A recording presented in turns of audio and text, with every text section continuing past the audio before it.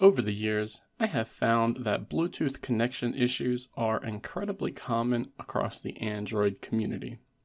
It doesn't matter which OEM makes the phone you're using, there's almost always going to be a compatibility issue with some obscure Bluetooth device out there.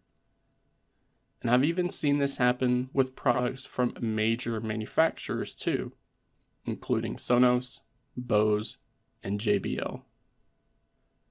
So today, not only will I show you how to reset your Bluetooth connections on a Galaxy S23, Galaxy S23 Plus, and the Galaxy S23 Ultra, but this feature will also reset your Wi-Fi networks as well.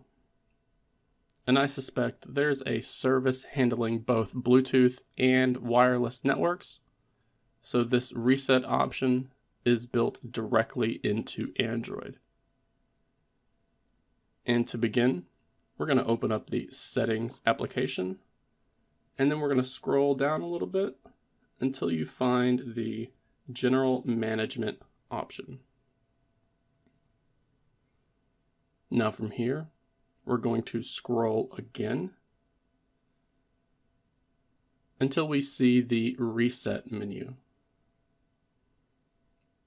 And from here, toward the bottom of the list, we have a Reset Wi-Fi and Bluetooth Settings feature. This is basically like doing a factory data reset on your Bluetooth connections and Wi-Fi networks. So be aware that you will have to reconnect to those once this is finished. And it doesn't take too long to do either. We're going to tap on the blue Reset Settings button down at the bottom.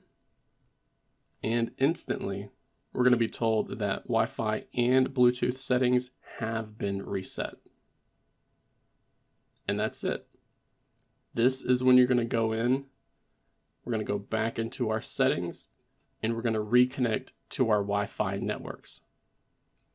Then, this is when I recommend that you test to see if we did fix the Bluetooth issues we were having. So again, we're going to go into the settings, and then we're going to check out the Bluetooth section so that we can try to pair with our Bluetooth headphones, speaker, or smart display. And if you're still having Bluetooth connection or playback issues, I have a more complex troubleshooting video that I can link below. It goes over 5 different troubleshooting solutions that you can test out, with many of them finally being able to fix Bluetooth issues for thousands of people. And again, you'll find that link down in the video description below.